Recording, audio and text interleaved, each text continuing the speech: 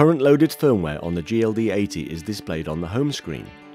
Visit the Allen & Heath website to download the latest version of firmware. The website has instructions on how to upload the firmware to the console, which is done using a USB key. Updating the firmware will erase all settings and data on the GLD80, so remember to archive your show and then recall it after the update. Use a key with at least 40 MB of free space.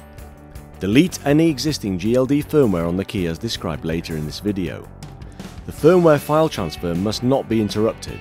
Failure to complete the transfer may result in firmware corruption of the GLD. Make sure the mains power and connecting cables are reliable and the system will not be disturbed or switched off during the update. It's good practice to regularly back up your shows to a computer via USB key. Instructions for Windows. Step 1. Visit www.allen-heath.com and download the latest GLD firmware. Save the zip file to your desktop or folder of your choice. You may also wish to keep a copy of this zip file as a backup of this version of firmware. Step 2. Plug a USB key into your computer. If you have previous GLD firmware already on your key, look in its Allen & Heath GLD folder and delete the existing firmware directory and also the firmware.md5 file in the Allen & Heath GLD folder. Do not delete the other directories. Step 3.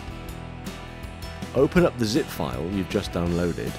Extract all files to the root directory of your USB key. Once the extraction is complete, check that a new firmware directory has appeared under the Allen & Heath GLD folder on your USB key. You may need to refresh the Allen & Heath GLD folder to see this.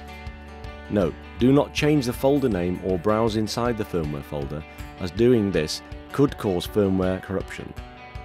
Attempting to navigate or open files within this directory may cause your operating system to leave behind small temporary system files which can invalidate your firmware. Step 4.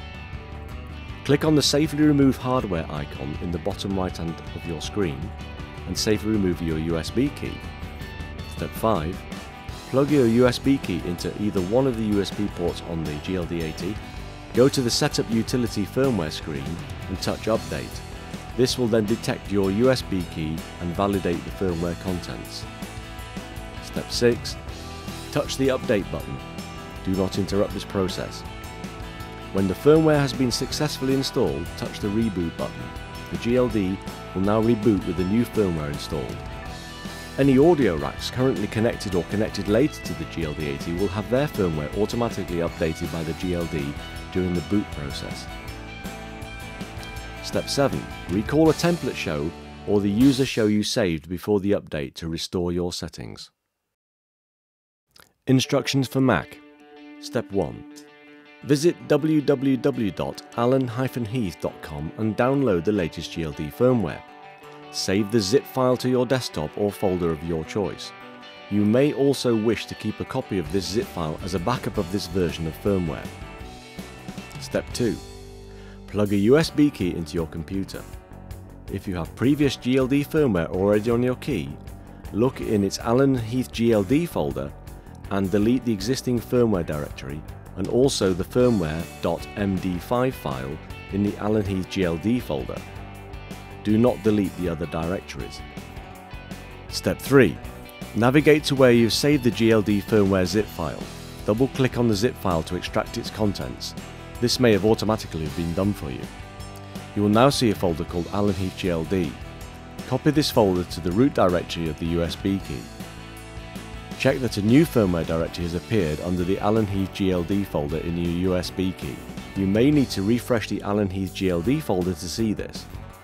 Note, do not change the folder name or browse inside the firmware folder, as doing this could cause firmware corruption.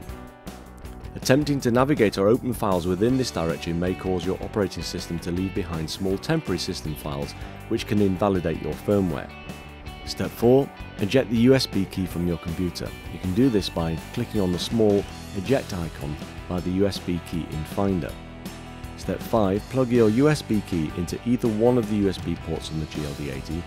Go to the Setup Utility Firmware screen and touch Update. This will then detect your USB key and validate the firmware contents. Step 6. Touch the Update button. Do not interrupt this process. When the firmware has been successfully installed, touch the Reboot button. The GLD will reboot with the new firmware installed. Any audio racks currently connected or connected later to the GLD80 will have their firmware automatically updated by the GLD during the boot process. Step 7. Recall a template show or the user show you saved before the update to restore your settings.